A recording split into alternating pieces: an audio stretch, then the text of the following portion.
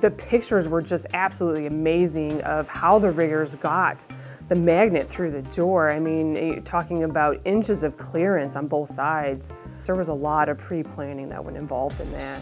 So from these early discussions, we realized there were a lot of critical aspects to this project, which involved the critical lift of a 20-ton magnet, which involved large volumes of cryogens, run about many thousands of liters of liquid nitrogen, many thousand liters of liquid helium, and the use of high current, high voltage equipment.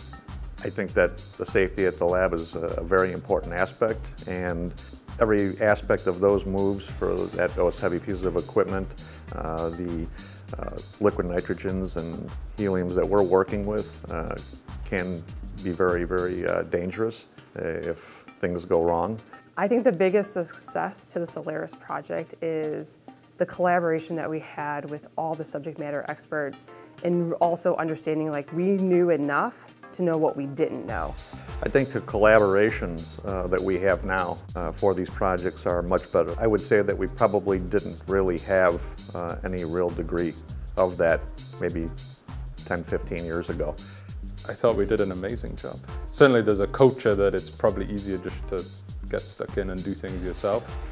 But I think actually, whilst we were somewhat concerned about engaging too many people in the lab, it turned out to be a huge net benefit to the project. There were one or two areas where we could have, with the benefit of hindsight, we would have done things slightly different, but given the many high-risk tasks that were part of this project, I think it was very successful.